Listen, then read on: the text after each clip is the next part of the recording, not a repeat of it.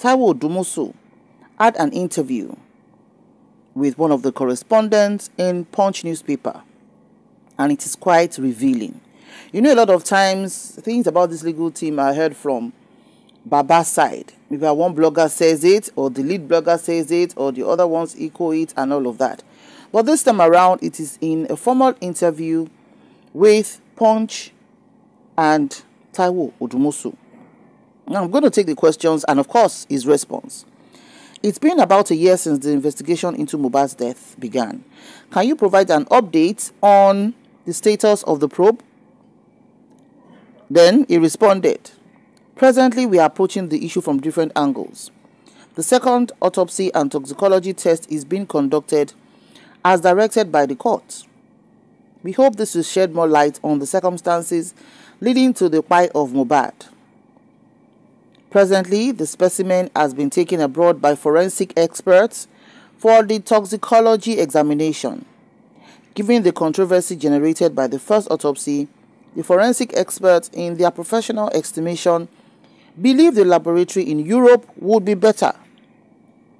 So they avoided the USA altogether. The DNA test too. Wummi brought preliminary objection on some flimsy grounds. We have argued the objections, and the ruling is reserved by the court for 18th October 2024. Now, the interviewer asked, with the controversy on the outcome of the first autopsy, how has the independent autopsy by the family fared? Odumosu responded, getting pathologists to attend to the matter was a bit tough.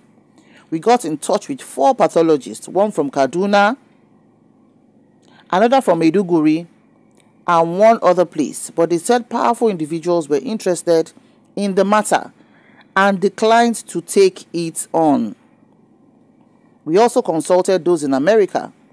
However, because of the controversy trailing the first autopsy, we decided to boycott America altogether. For those who agreed to help us now, we thank them.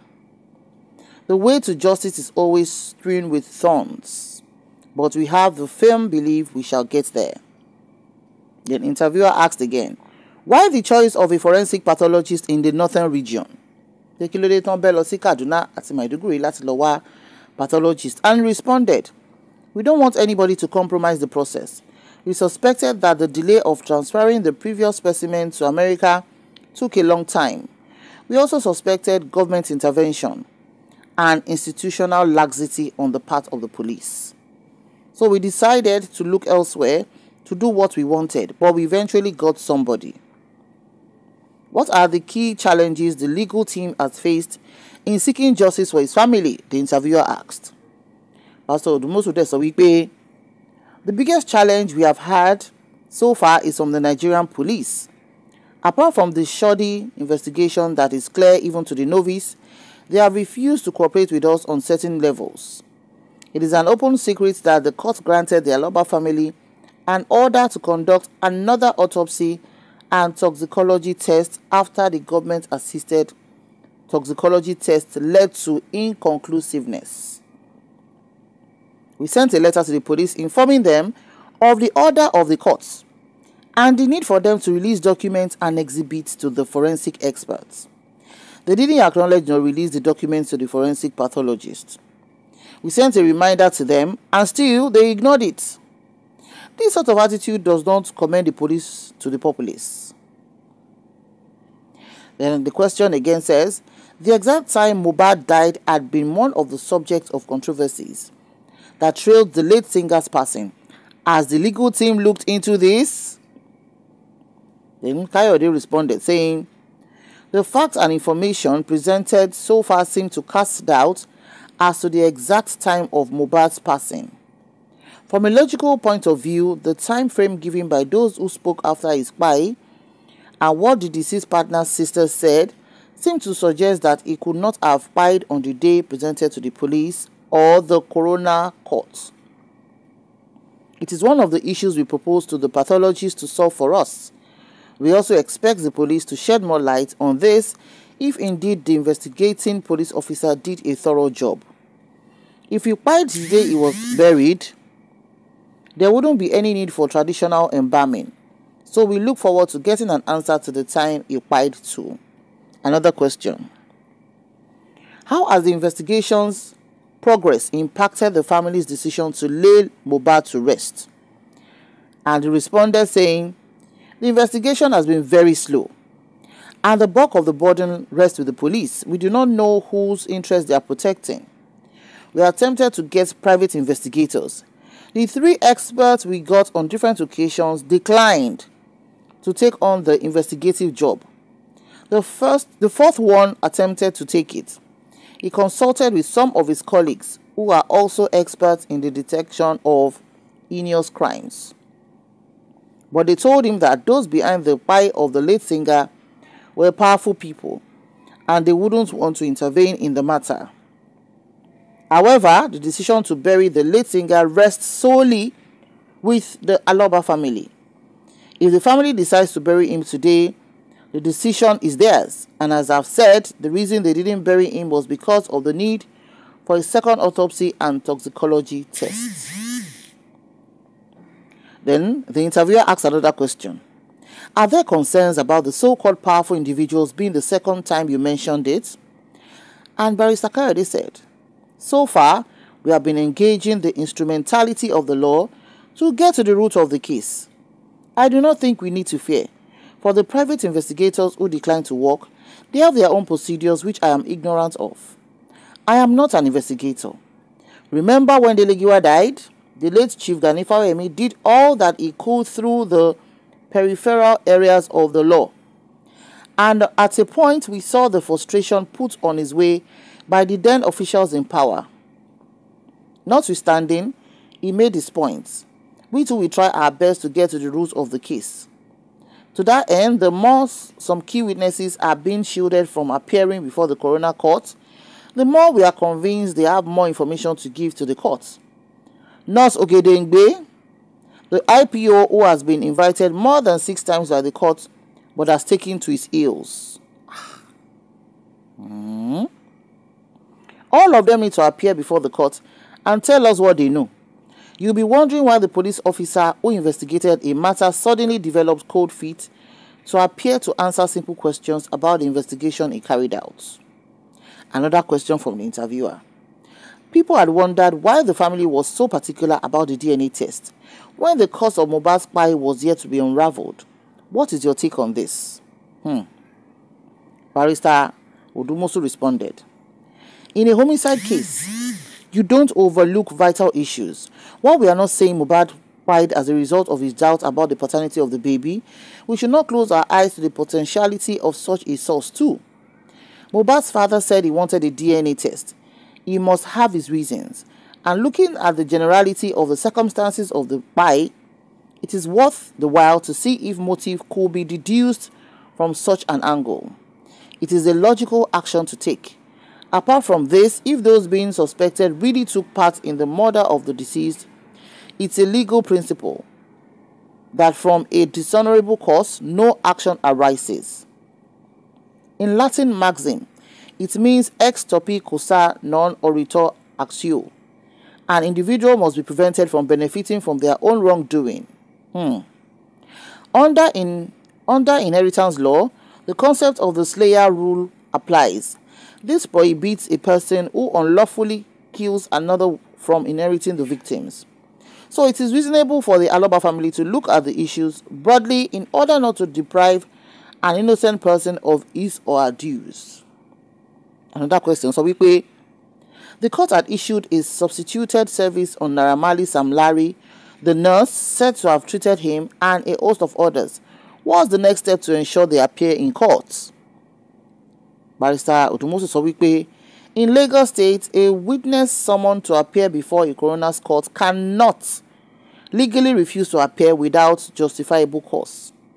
The Coroner System Law of Lagos State 2007 governs coroner's inquest and related matters in Lagos State, including the summoning of witnesses. Under Section 35 of the Coroner System Law of Lagos State 2007, a person who has been duly summoned as a witness is legally obligated to attend the inquest. If the witness refuses to appear without a lawful excuse, the coroner has the authority to take further action to ensure compliance. If a witness fails to appear after being summoned, the coroner may issue a criminal summons or which compels the witness to attend the court. Failure to obey such summons may result in the witness being held in contempt of court, which can lead to fines or imprisonment. Specifically, Section 36 of the law empowers the coroner to issue a warrant of arrest to compel the appearance of the witness if they ignore the summons. I can assure you that we will not hesitate to pursue this case if the witnesses whose names were widely published in the newspaper and social media outlet refuse to attend the coroner's courts. On to another question, lawyer, Wummi, what are the family's primary concerns regarding the investigation and its outcome? Lawyer Wadan Wipe, the primary concern of the family is to get justice, and as you know, not just the family, even the general public are interested in ensuring justice for the late singer. May I use this opportunity to thank everyone who has supported the family and contributed money to ensure that we get justice in this case. The road to justice has been tortuous. However, we are sure we'll get to the destination. All those concerned, those who are accessories before and after the acts in the case, shall be brought to book. The policemen who compromised and spiked their oath of office shall all be brought to book. Interviewer Tunbere Wipe, what does the legal team believe is necessary for justice to be served in this case? Lawyer Wadan Wipe, first, we are not satisfied with the conduct of the police. The investigation they conducted was shoddy, lacked thoroughness, was unprofessional, compromising, and skewed in favor of those who are supposed to be behind bars in the unfortunate circumstances of this case. All those present in the house when the incident happened should be under interrogation. But the police picked just a few people, interrogated them, kept them in the cell, and grudgingly released them on administrative bail, when those who should still be behind bars were busy gallivanting on the streets. The police pretended to be doing a yeoman's job, and there was nothing to show for it. Who is deceiving who? In their press conference, they gave a preliminary report. Where is the main report? We wrote petition against Boluwatife Adeyemo Darosha for carrying out an embalmment on the late Ilerioluwa Promise Aloba. All the parties involved were interrogated and statements were taken. Up to today, the police have yet to charge anyone in court. The police are therefore not helpful in the circumstances of this case. Then, the last question. What are the next steps in the legal process? The lawyer responded, well, we are expecting the results of the toxicology test now taken out for examination. Along with this will come the autopsy results. We are also looking forward to the DNA test.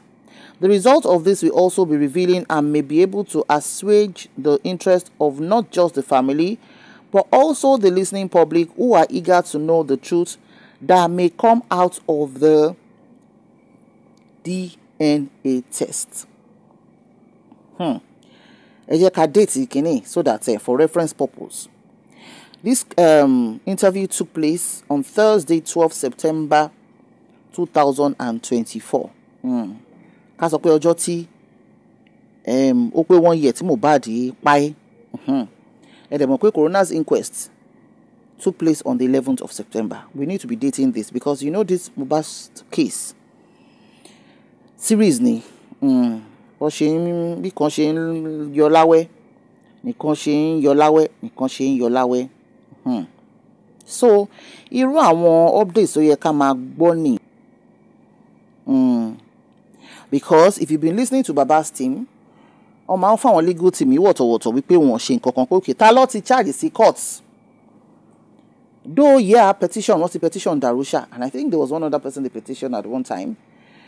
But who have they charged? According to one interview tí Baba attend pẹ̀lú ní orí Arise TV, I remember respected journalist Ruben Abati asked Baba to say, okay, in all of this, who have you sued? Who have you charged to court? And Baba said, nobody. I'm like, okay, what is all the noise about? So, lẹ́nu mọ́ báyìí, ẹ jẹ́ kí I drop comment wá sí comment section. Ire o.